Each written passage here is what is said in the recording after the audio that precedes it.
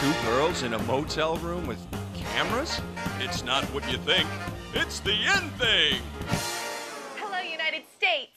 Welcome to our show. Today we're going to pay tribute to one of the most important inventions in history. The Sony PlayStation? The shower cap. My savior! And where would we be without this delightful waterproof bonnet? We would need an umbrella in the shower, my friend. Yeah. The shower cap was invented by Bobby Showers in the year 3 BC, but it wasn't mass-produced until 6 years later in the year 3 AD. It was originally made of balsa wood and used as a little pouch to gather berries. By the year 7 AD, the shower cap, or SC as it was commonly referred to, was a symbol of wealth for the upper classes. Anyone with dry hair on a rainy day was considered royalty and made king, or assistant king. Yeah, by the 1300s, the shower cap was being used for all sorts of purposes outside of the shower.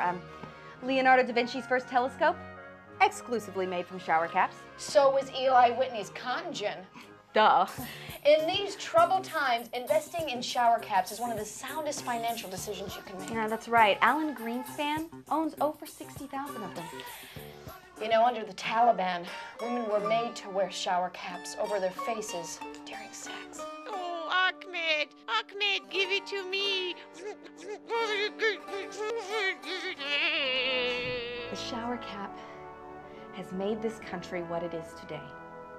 The envy of the world, with lots of jealous people who want to kill us all. But if there's a price to pay, it's worth it. Keely, put the shower cap on my head, now, quickly! Yes. You will get this shower cap from my head when you pry it from my cold, wet, dead hand. Can't see.